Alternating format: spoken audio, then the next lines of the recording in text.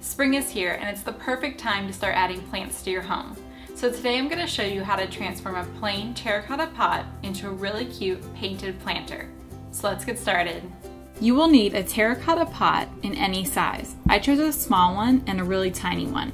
Black and white craft paint, a foam brush, and flat or angled paint brushes. Scrap paper to protect your table, and a paper tray or plate to use as a palette. And then of course you'll need a plant. I chose a succulent. Start by painting the entire pot either black or white. Since the clay is very porous, it's going to absorb really quickly, causing it to look kind of streaky once it's dry. To avoid this, you're going to want to use a lot of paint when you're covering the pot. Then paint the inside of the pot. This part is optional, but I like the finished look that it gives. Then allow it to dry completely. This usually only takes about 20 minutes.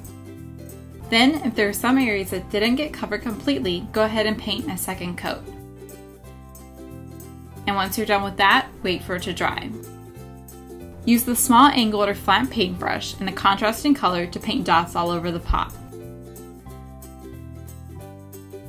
And don't worry, this doesn't have to be perfect. In fact, the more random and varied the marks are, the more interesting it will look.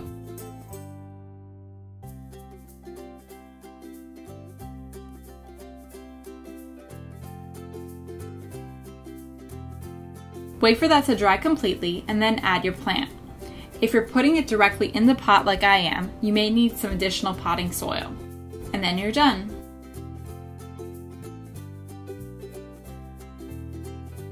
If you like this video, be sure to give it a thumbs up and be sure to subscribe so you don't miss the next DIY video.